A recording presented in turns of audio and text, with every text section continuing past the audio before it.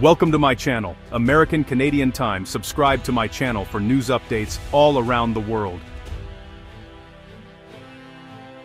Canada's plan to modernize its air force is unraveling. The country committed to buying 88 F-35 fighter jets from Lockheed Martin to replace its aging CF-18s. But a recent Auditor General's report revealed the lifetime cost of the F-35s has soared by 40% since 2000 number o and number sepper since December 42, from 19 to nearly $28 billion. This massive overrun has forced the government to pause, having only finalized the first 16 jets. Meanwhile, political tensions with the US have escalated, making the F-35 deal even riskier. Relying on a single American supplier now feels less like a partnership and more like a dangerous dependency. Military analysts like Ken Hansen argue the F-35 is ill-suited for Canada's vast northern territories and harsh climate. The dream of a modern air force is turning into a logistical and financial nightmare. Canada needs new jets for NORAD and NATO, but the F-35 path is becoming unsustainable. The government is caught between high costs and the pressure to maintain defense ties with the US. This dilemma has opened the door for alternatives. The uncertainty around the F-35 has created an opportunity for a rival to step in. The stage was set for a dramatic shift in the global fighter jet market. As the F-35 deal faltered, Sweden's Saab seized the moment, promoting its JS-39 Gripen as a superior alternative. Saab's proposal went beyond just selling jets. It promised deep industrial cooperation, including technology transfer and final assembly in Canada. This could create up to 10,000 high-tech jobs, a stark contrast to the F-35's limited industrial benefits. Saab even negotiated with Bombardier to manufacture Gripens in Canada, including for a major Ukrainian order.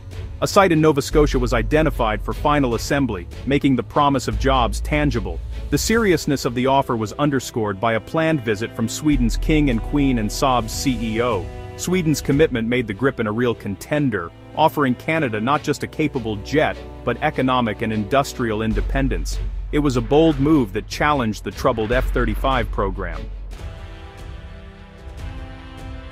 Despite its appeal, the Gripen had a critical flaw: its American-made General Electric engine. This meant every sale was subject to US export controls, giving Washington veto power over Gripen exports. The US had already blocked deals, like a promising sale to Colombia.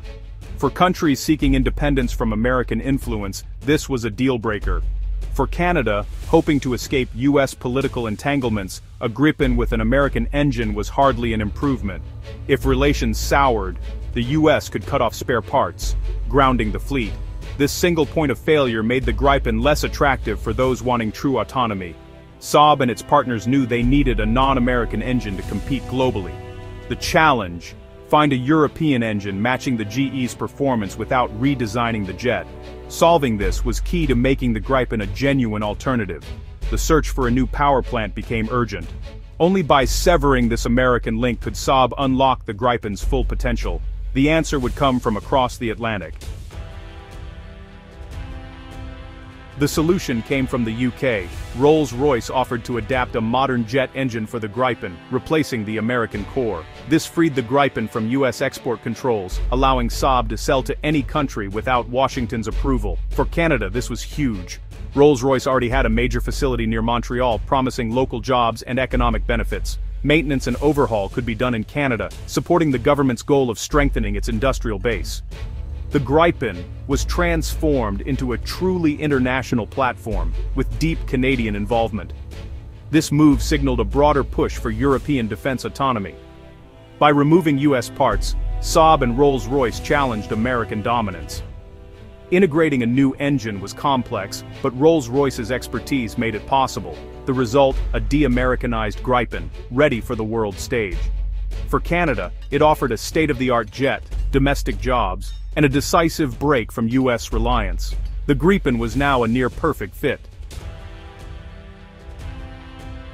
The Gripen's operational strengths make it ideal for Canada. Its lifetime cost is just over half that of the F-35, freeing up billions for other priorities. The Gripen E's range, 1,500 kilometers, outclasses the F-35A, crucial for patrolling Canada's vast Arctic.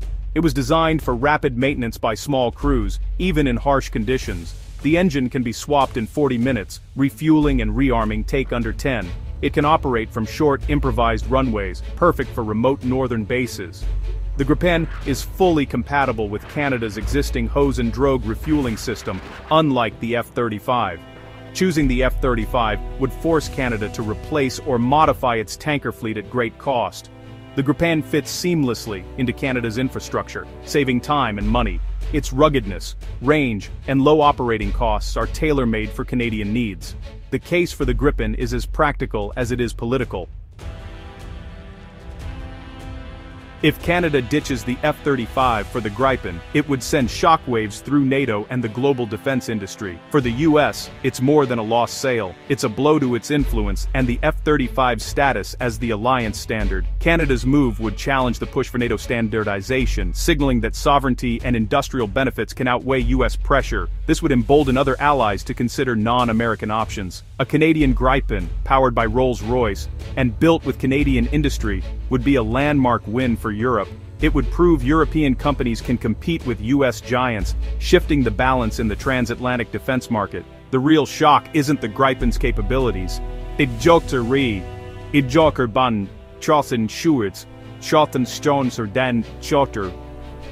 the geopolitical shift it represents. The era of automatic American dominance in Western defense contracts may be ending. Canada's potential deal comes as the Gripen gains global momentum. Ukraine's order for up to 150 Gripens, ideal for war conditions, has boosted Saab's credibility. The Gripen's combat performance was proven in Thai border skirmishes, and the Philippines is now set to buy at least 20. Brazil manufactures Gripens under license, opening the door for more South American sales. Even countries once wary of US influence like Peru and Colombia are reconsidering. Sweden itself has placed a major new order, and Portugal and Oman have expressed interest. Each new sale builds the Gripen's reputation, making it a mainstream choice for air forces seeking flexibility and independence. The aircraft is no longer a niche alternative. It's a global contender. For Canada, joining this expanding family of users makes the Gripen a safer bet. The Gripen's rise is reshaping the fighter jet market. The Gripen's selection would spark debate in Canada. Its strength is as a cost-effective, agile air defense fighter, perfect for defending Canadian airspace, but it's not a stealth bomber like the F-35, lacking deep penetration capabilities. Critics argue Canada would lose first day of war, stealth, while supporters say the Gripen's range and ruggedness better suit Canada's needs. Another debate, the single-engine design. Proponents cite reliability and lower costs. Critics worry about safety over remote terrain. Ultimately, the choice is about priorities. Defend Canadian sovereignty cost-effectively, or join high-intensity coalition wars with stealth.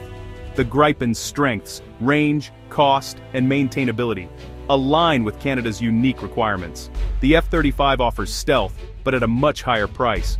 Canada faces a defining decision for its Air Force's future. The Saab Rolls-Royce collaboration has changed the global fighter jet landscape. If Canada chooses the Gripen, it signals that national interests and industrial benefits can outweigh US pressure. This would embolden other countries to consider European alternatives.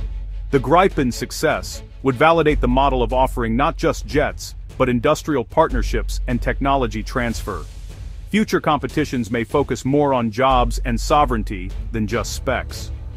The rise of a de-Americanized Gripen marks a new era for the European defense industry. It could spur more pan-European projects and shift the transatlantic balance of power. The story is about more than jets. It's about a changing world order.